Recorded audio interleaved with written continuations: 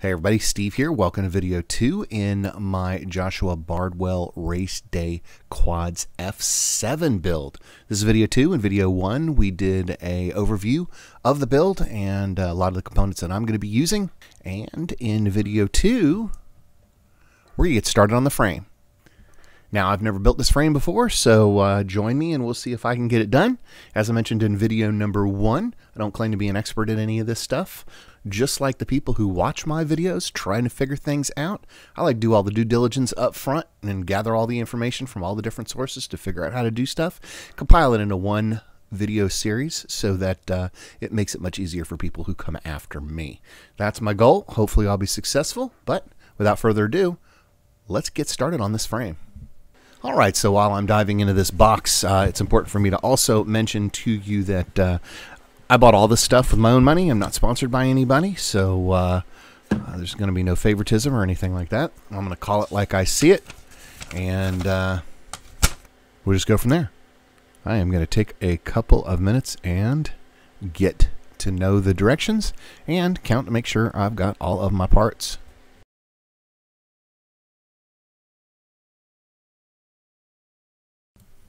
All right, here we are. I've got everything relatively neatly laid out and I'm ready to move on, but wanted to share something with you.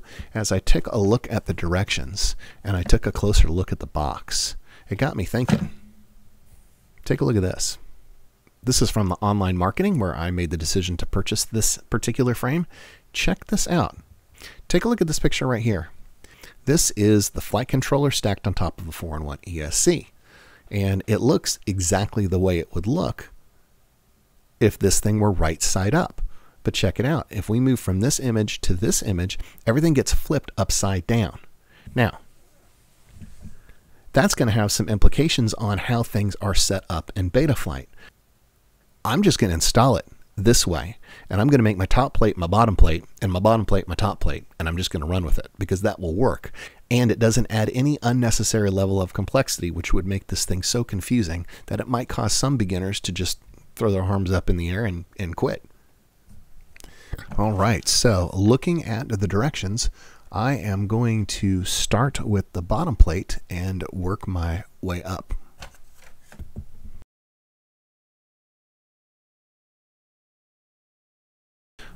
All right, so at this point, you'll notice that I put some heat shrink on the arms so that my motor wires can get tucked underneath them. If you don't do it now, you'll never get another chance.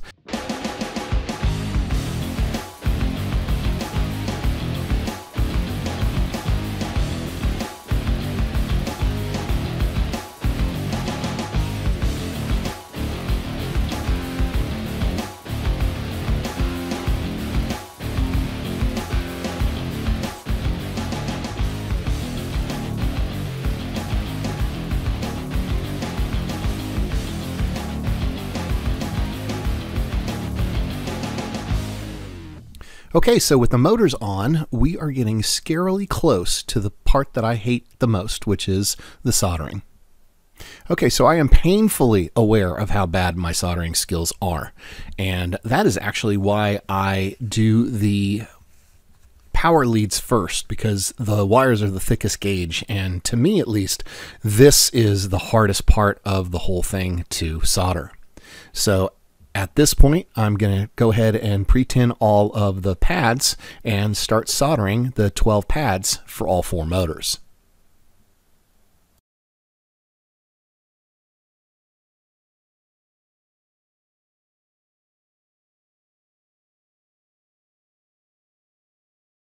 And we want to make sure that we put this thing on with the arrow pointing to the front of the craft.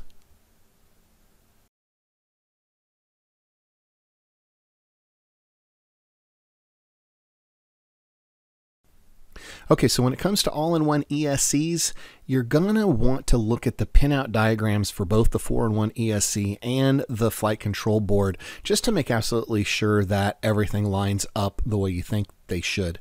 Now, normally when you buy things as a stack or as a kit, it should be fine, as in the case of this one here, but I still double-checked to see what the pinouts were. Okay, so this is the pinout diagram for the 2 pieces that I'm using right here. Here is the iFlight and here is the flight controller. This information can easily be obtained by the individual instructions for each piece. And as you look at them, you see one of them's reversed, but ground goes to ground. Next in line is VBAT, then the 4 motors, then current, and then R4. So you're always going to want to check that, but if you take a look at the packages here, you'll see that both the 4-in-1 ESC and the flight controller both came with an abundance of options in the event that we didn't have a direct 1-to-1 match. All right, so we've got our flight controller connected to our 4-in-1 ESC, which is also acting as our power distribution board. As we test for short circuits, what we're looking for is a beep like that, and of course that's what we don't want to hear. All right, so the first thing I'm going to do is just go ahead and put the leads to where the battery normally goes and see if there's a short. And we're good to go. All right, so what we have here is a smoke stopper, and essentially what that will do is help protect our flight board and other electronics in the event that we do have a short someplace. Without a smoke stopper, if you plug the battery straight in and you've got a short, you could damage your flight controller. So without a smoke stopper, it's always a crapshoot as to whether or not you're going to see smoke or not. But with the smoke stopper, you get peace of mind. So here, plugging it in, everything seems to be fine. All right, so this is the receiver that goes on the quad. It's the FrSky RXSR, and this is what receives the inputs from the radio that you're controlling in your hand. And what we're going to do is we're going to go ahead and plug him in, like so. All right, so we're going to get the diagram out and get the wires in order. All right, so here is our ground is black, our 5 volts is red, our S port is yellow, and our S bus out is green. Okay, so one of the things that I kind of anticipated in this build was good documentation. Joshua Bardwell, I believe, wrote all of the documentation for the Kakute F7 all-in-one build that I did, and those directions were spot on. I mean, it was very, very easy to follow them. So I was anticipating that they would be equally as good here, and he didn't disappoint. There are wiring diagrams for just about every possibility that you can think of here, including the easiest one of all, which is the way we're doing things. I think the harder decision to make is figuring out exactly where we're going to put the receiver on the frame. So here is where I'm doing the test fitting. I've got 2 things to keep in mind here. I've got to make sure I've got a spot and the correct wire length for both my my radio receiver and my camera transmitter, which is most likely going to end up going right here. You also want to be cognizant of where you put things, because you want to make sure that you can easily access the things that you need to access later. For example, the camera transmitter has got a button on the side of it for changing bands and changing channels and that sort of thing. We want to make sure that we can access that after the whole thing is put together and wired up.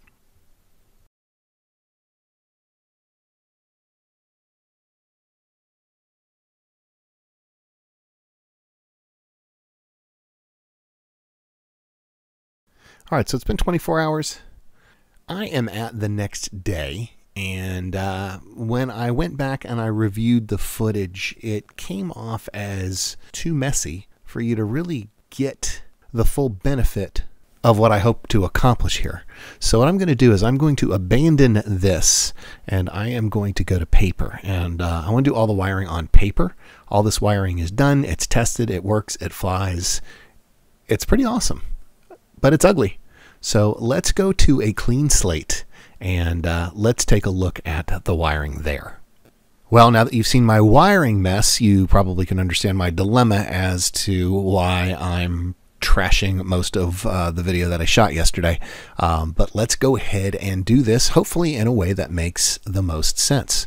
What we're going to do is we're going to do this in 3 steps. We're going to do our FrSky receiver, which is here. Then we're going to do our camera. And then we're going to come over here and we're going to do our VTX, our video transmitter. All right, so let's do the ground wire from the FrSky to the flight control board. And that's simply ground to ground, just like so. All right, next we've got a 5 volt, and we're going to just take our 5 volt And we're going to put it right here to 5 volts. Okay, so if you recall from earlier in the video, our S port is the yellow wire, and we're going to take him and we're going to go to T2 right here. And our S bus is our green wire, which we're going to take to R1.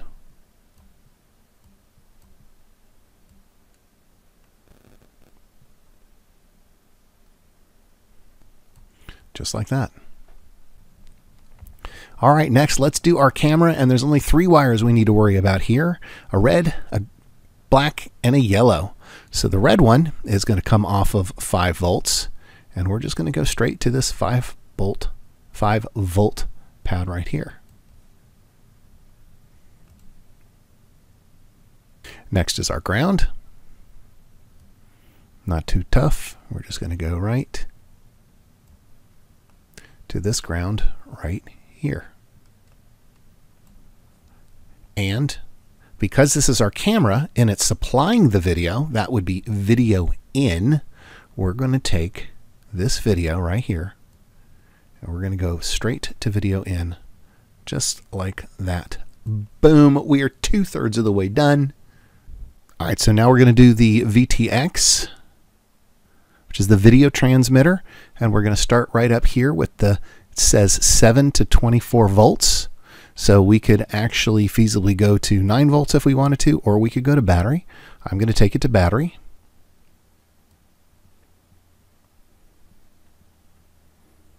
Like so. The next one is easy. It's ground, and it's just going to go to ground.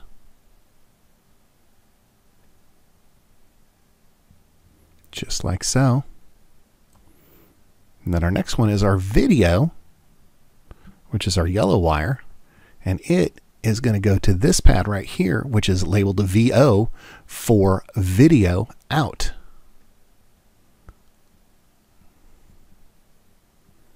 There's that. And we're fortunate because this particular video transmitter has smart audio, and we're going to take our smart audio from here. And what's the best way to do this?